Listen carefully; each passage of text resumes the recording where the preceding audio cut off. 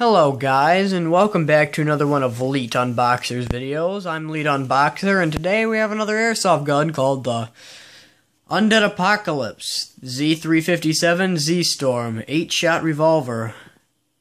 It is by Crosman, and it is powered by CO2, which is not included. So you're going to have to go buy yourself some CO2 made by Crosman, pretty much the only brand. Yeah, you're going to need that. And it's the Undead Apocalypse version, so it's kind of got a zombie kind of look to it. So let's go inside.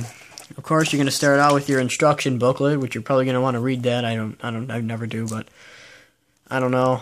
Shows you all your specs and stuff, I suppose.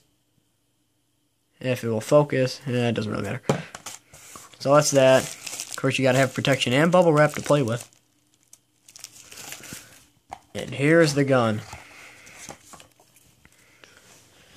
It's full metal, which not many, like, I've never seen a airsoft, well, I've never really seen an airsoft revolver that much, but it is full metal.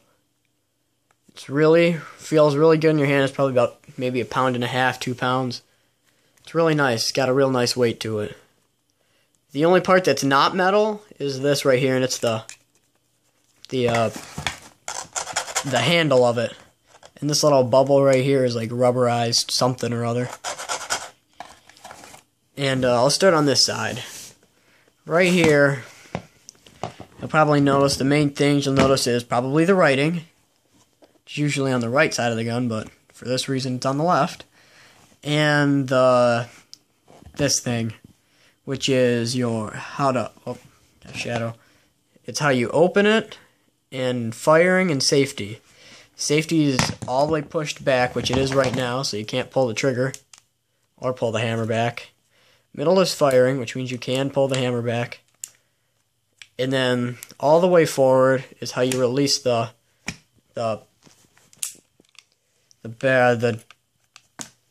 revolver part of the revolver, which is where you reload your BBs.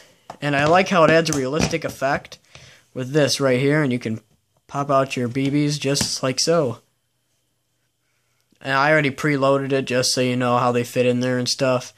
But sometimes they can be a pain to get in there, and you don't want to take the time, say you need to reload really quick. So I went out and bought one of these. They're really cheap. You just gotta go like this, and it just kind of pops them in and stuff.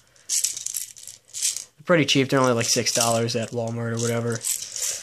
This gun, by the way, is $70, $75, depending where you get it and stuff. And you can't exactly flip it shut like you think you would. But I like it. It's full metal and stuff. And it comes with 2 more of these, which are right over here. It comes in a little plastic bag that's folded up inside of this creepy lady's face. Up under in here. So it's always good to have a few extra shells with you. And I'm sure you can buy these somewhere else online too if you really needed to. But as of right now, I don't do that much shooting. So I just kind of leave them alone. So I'll load that back in there.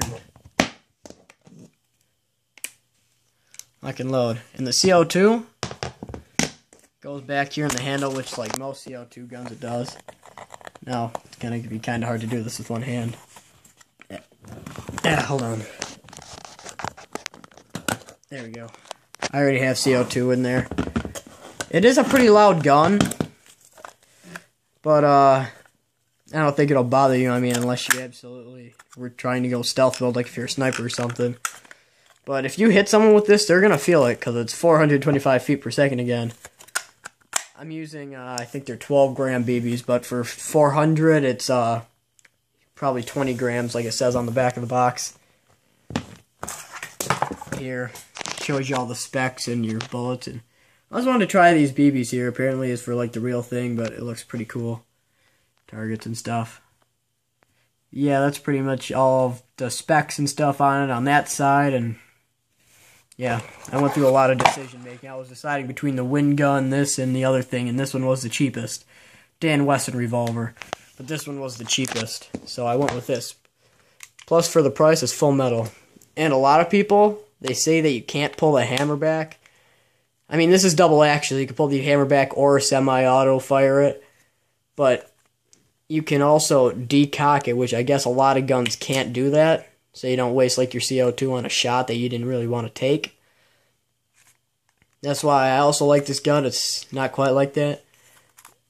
And you can bring pain to the battlefield or wherever you're shooting at. I don't really know if you could kill a zombie with it.